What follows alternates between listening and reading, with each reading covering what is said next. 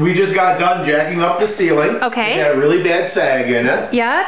And the way we did that was we put this beam across it and put jack posts and jacked it up where we wanted it to be. And then we both crawled up in the attic, because that's what you got to do. Yeah. And we put extra beams in across. We spoke about that last video. Oh, here you can see that it's paired up right there, the one on the outside. Yeah. And it goes from that corner all the way to the end of the room. And I'll tell you, some people don't realize what a contractor has to go through. This has a hip roof.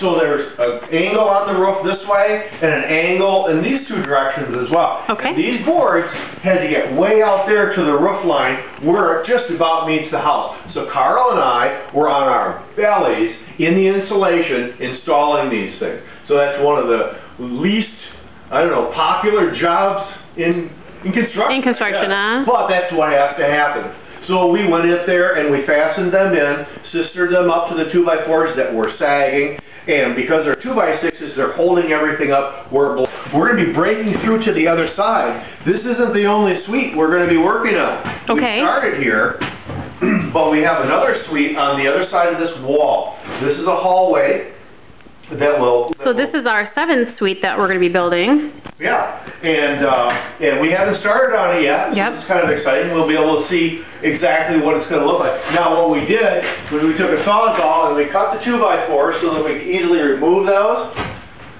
Now we're breaking through here not necessarily because it'll be paired up with the sister suite, but because there's at least a pass-through so that you guys can... So that we can do our construction. One thing that we've had great convenience with is getting rid of the debris.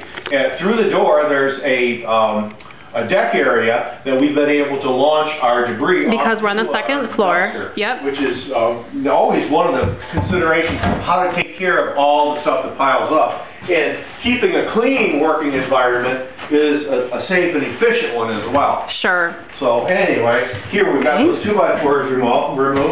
Now we'll be reusing those. Probably. Yeah, we'll probably be reusing them. We cut them off perfectly with the nails. So great. Salvage is always important too. Wow. So here we are. Wow. And you can see already that the other suite's going to be very bright. It's got lots of windows as well.